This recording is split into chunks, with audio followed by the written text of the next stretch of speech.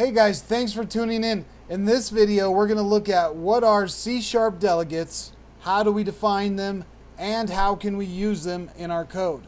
So first thing I want to do is just define what is a delegate. A delegate is an object that knows how to call a method.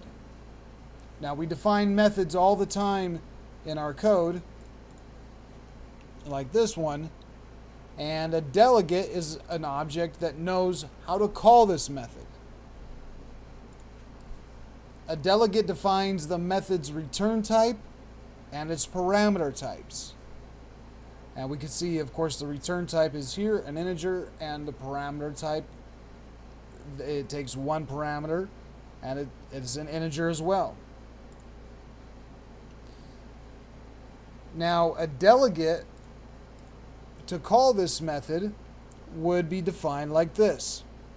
Delegate integer, we give it a name, transformer, and integer x. Now the delegate has to match the method's return type, and it has to match the method's parameters, the number of parameters it has, as well as the parameter types. So on this method there's only one parameter, an integer, so of course the delegate has to have the same exact return and parameter types.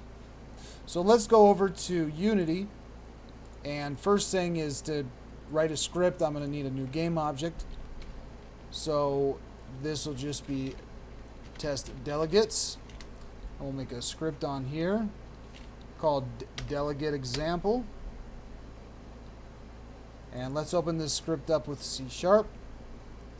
And I also want to create a cube, so I'm just going to do a 3D object cube and put that at 0, 0, 0. Make sure the test delegates is also over there. Alright, so we have a simple cube at 0, 0, 0. We have a script to test the delegates with. Now, we use functions all the time. I'm just going to define a simple private void return type. We don't need to return anything. And I'm going to say move cube up. And it's just going to move that cube up. Now, because it's on a different game object, we're going to take a transform. So I'm going to say transform. We'll just say call it T.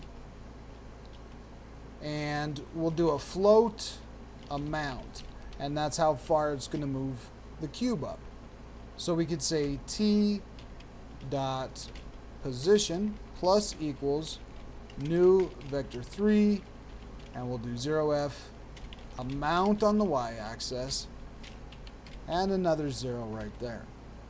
So a simple function, and we also are going to need to get access to that cube. So I'll do a public transform, just call it the cube, and when the script starts, we'll call our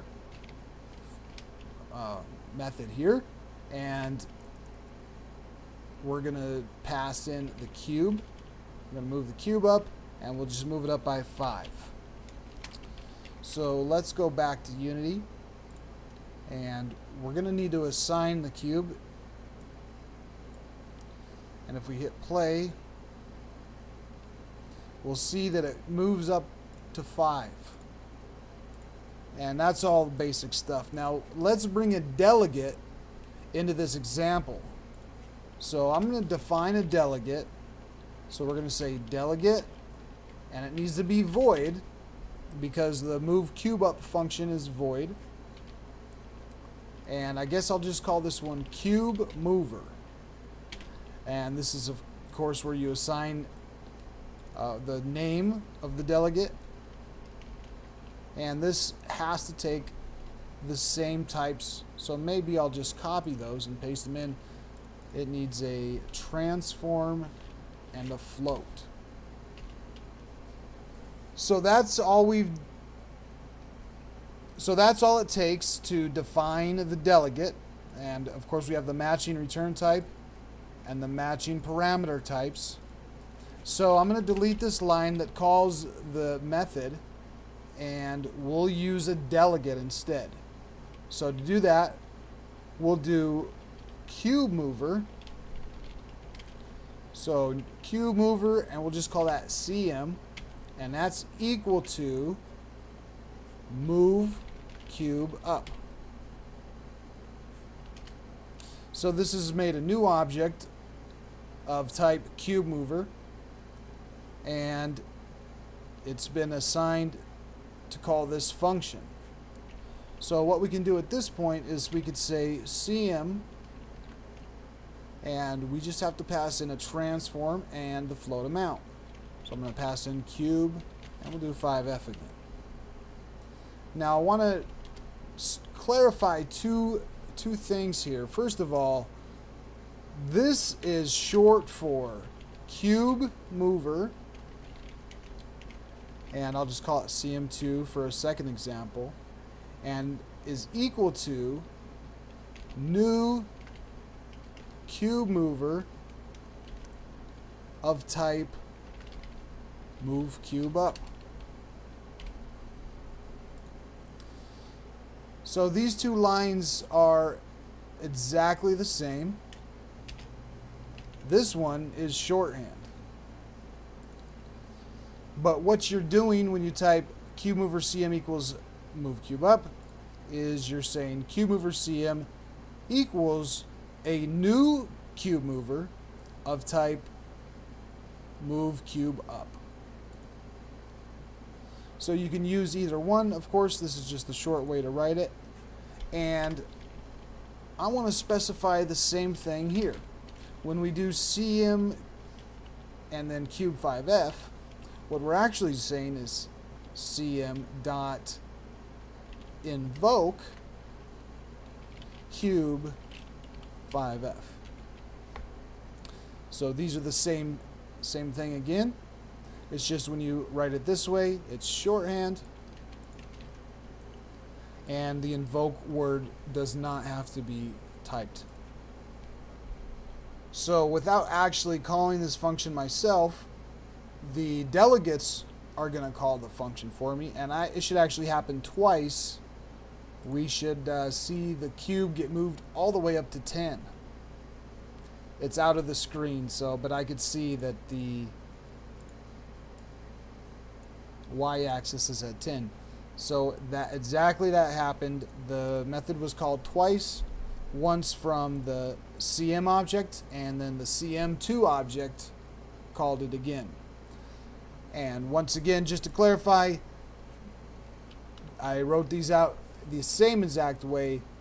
The CM is the shorthand, and the CM2 is written out the long way. Now you're probably saying, why didn't you just call the method normally in the first place? And the reason is that delegates let you do a lot of stuff that you can't do by just calling a regular method. So let's look at some of those. The first one is a plugin method. Now, delegate variables are assigned functions at runtime, and this is useful for writing plugin methods. And a plugin method takes a method as a parameter. So let's take a look at that. This is also called a higher order function because it's a function that takes a function as an argument. So I'm going to make a new function, and it'll be void. I'm going to move a bunch of cubes with it. So I'm going to say move cubes. And move cubes needs some transforms. So I'm going to make a transform array, and we'll just call those T again. And then what we're going to put here is a cube mover. And I'll call the cube mover CM. So here we can assign a delegate as a parameter. And that means that a method is getting assigned here as a parameter. Now we're going to have a bunch of cubes to move. So I'm going to do 4 and press tab twice. So it auto completes that for me. And I'm just going to say the transforms dot length. So let's go through all of these transforms. And we're going to say CM cube mover. And I'm going to do the TI. And this is kind of confusing. So let me call this transforms.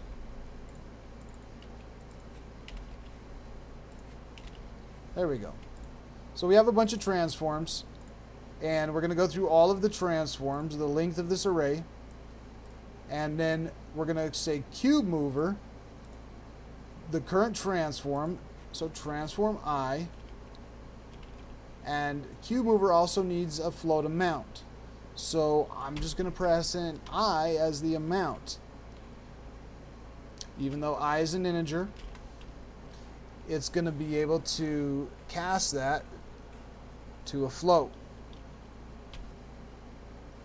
And now I have a function to move the cubes. We just need an array of cubes, which means that these guys won't work anymore. And let's go back and to Unity and make a couple of cubes here. We could easily do that with a duplicate. And that is 100 cubes. So I better make a parent game object and put that at 0, 0, 0 to get all of these cubes into it. Okay, so we have 100 cubes. Let's assign that here. I'm going to select all the cubes and drag it. But we can't drag it until we go to test delegates, lock it in place. Now I'm going to grab all of these cubes and drop them right here so they assign themselves into the array of 100. Now going back to our script, we already have a new cube mover. In fact, we got 2 of the cube movers defined. We don't need both of them, but that's okay. And what we can do is call move cubes. Now move cubes wants an array of transforms, so that's cubes, and it also wants a cube mover. So I'm going to just pass in CM. And the top one, of course, is the only one that we're using. And I'm going to delete this text. But remember that we're doing shorthand, and even though we're calling an invoke, we don't actually have to type it right here. Okay, so we have an array of cubes. We have a delegate called cube mover. We create a new cube mover object, and we assign one method to it, move cube up, and then we call a function move cubes, which takes an array of transforms and a cube mover, and it goes through all of those, and it says the cube mover for each one of the transforms, for each one of the cubes, move it up by I. Well, let's go over to Unity and see what we get. We're going to have cubes going up into the sky in some sort of an array. I'm not sure exactly what it's going to look like, but here we go.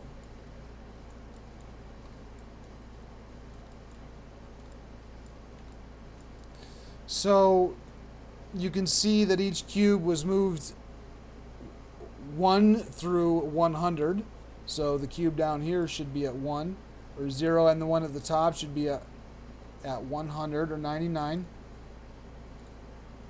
So we see it at 99, and the one that all the way down here at 0.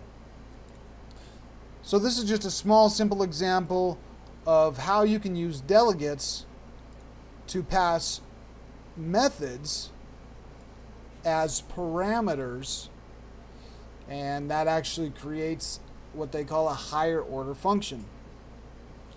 Now, the other really useful thing about delegates is multicasting. Now, all delegate instances have multicast capability, and that means that multiple methods can be assigned to single delegate instances, not just one. So let's take another example here. I'm going to create another function called moveCubeRight, and we'll make another one called moveCubeLeft. And they're the same exact transform and a float amount. The only difference is we're moving on the x-axis, and to move it to the left we're moving on the negative x-axis. So what we can do here is we've already assigned moveCubeUp to our delegate instance CM. But because this is a void transform float, and all of these functions are void transform floats, they can also be assigned to our delegate instance. To do that, we would just say CM plus equals moveCubeRight. And now, if we go back into Unity, and let's restart the scene, we're going to get something that's pretty close to the same. They did get spread way out here, and we can see how they went in this direction now. And maybe another way to visualize this would be make one called rotate cube, and then we're just going to say t.rotation, t.Euler angles plus equals the same thing. And now we can do CM plus equals rotate cube. And I'm going to take away the moveCubeRight. Let's go back and press play and see what happens. Of course, both functions get called. And towards the bottom you would have a regular cube with no rotation, and towards the top you're going to get a cube with a rotation of 93. So delegates are useful here because with one single delegate instance we can assign multiple methods and have it call multiple methods. Now you could also take them away with the minus equals. So you can add and remove methods from your delegate instance by doing the plus equals or minus equals. Now let's take a quick moment to realize that that is shorthand for CM equals CM plus rotate cube. So you're saying the cube mover is equal to a new instance of a cube mover, and that new instance of a cube mover calls, of course, two methods. So this is a really simple example and not that practical, but delegates, understanding delegates in C# and Unity is really useful, and it's necessary when you get to events, because events, the C# event system and the Unity event system completely works by using delegates. Now in future videos, when I use things like C# event systems or cover the lambda expression, I'm going to be talking about delegates, so it's important for me to get this video made first. And also it kind of ties into a larger course I'm developing for Udemy on C# programming. to prepare you for the Microsoft 70-483 programming in C# test, and also how it ties into Unity and how some of these abstract C# ideas tie into Unity development and game development. So thank you for watching, guys. Stay tuned for more. I'll be back as soon as I can.